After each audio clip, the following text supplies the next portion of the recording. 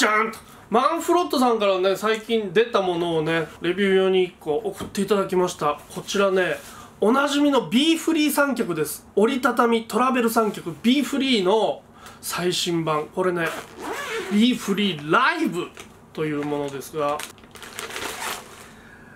若干でかいんだよな。いろいろ違うぞこれは。まずね、この石突き、この石突きが全然違いますね。違うゴムですね。前のっていうかスチル用のやつはさ、石突きがもう全然。ということで今ね、スチル用と申しましたが、こちらはビデオ用です。はい、スチル用ではなくビデオ用。どの辺がビデオ用かといえば、まあ雲台ですよね。この雲台がビデオ用だということ。はい、油圧雲台ですね。これこんな近いのに油圧雲台ですね。ここの雲台のプレートがないとカメラ載せらんない。あ、ついてるわ。これ701とかのやつだな。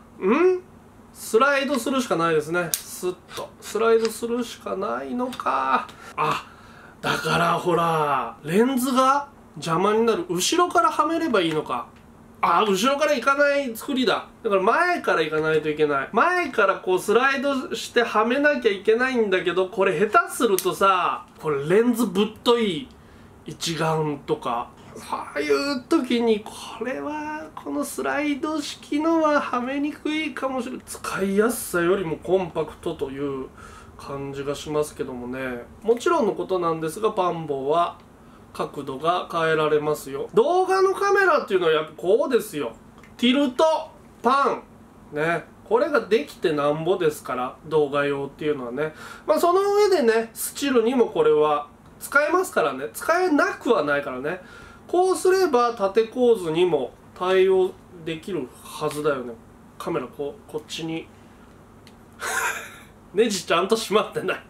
ネジちゃんと閉まってないからカメラがクラクラするんだけど、ネジはちゃんと閉めましょうね。ちょっと畳んでみて今気づいたんですけども、ここにフックがついてますね。まあ三脚を展開するとこのように足の下になる部分ですね。足の下になる部分にフックがあるということで、ここになんか引っ掛けておけるわけですね。これは befree としては新しい機構ですよね。befree のちょっと特徴をね、ご存知ない方のために説明したいと思いますけども、普通の三脚っていうのはね、畳むとこうですわ。足があって雲台があってなんですけども、befree の場合はグッと逆に折りたたむことができます。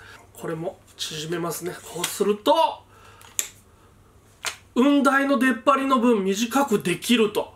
だからトラベル三脚としてすごくコンパクトに収まるというわけですね。それが befree の特徴なんです。でも befree いっぱいいっぱいに伸ばすとこんなに長くなるわけですね。で、僕の身長は177ぐらいかな。この間測った時それぐらいだったけども、177センチの人間が普通に目線でアイレベルでカメラを覗けるぐらいの高さにはなると。ローアングルもできます。一番低くしてやるとこのぐらいの高さになりますが、足をさらに広げることによって、もうちょっと低くなる。で、今申し上げた通りの特徴。befree は足が逆に折りたためるわけですね。足を逆に折りたたむことによって、さらにローアングル。まあほとんどね、スレスレですよ。カメラは逆さまに設置されますけども、ほとんど地面スレスレのローアングルを撮影することもできると。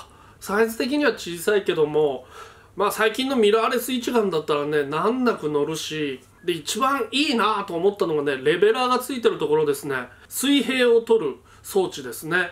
普通ね、レベラーを別途買おうと思うと、ものすごいでかいレベラーを買うことになってしまって、トラベル雲台にはよほどじゃないとつかないようなものばっかりなんですけども、こんなちっちゃなね、ボールレベラー、これを備えてることでね、この価値はねすごい高いなと思います。そして雲台を外せます。雲台外すとじゃあスチル用と一緒になるかっていうとならなかった。なぜかっていうと、レベラーを残したままね、このレベラーが三脚に残るんですね。だから他のビデオ雲台くっつけてもいいかもしれない。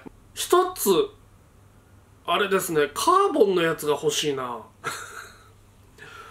アルミじゃなくてカーボンのやつが欲しいなって思いました。マンフロットのビデオ用雲台がついた befree 三脚 befree-LIVE でございました。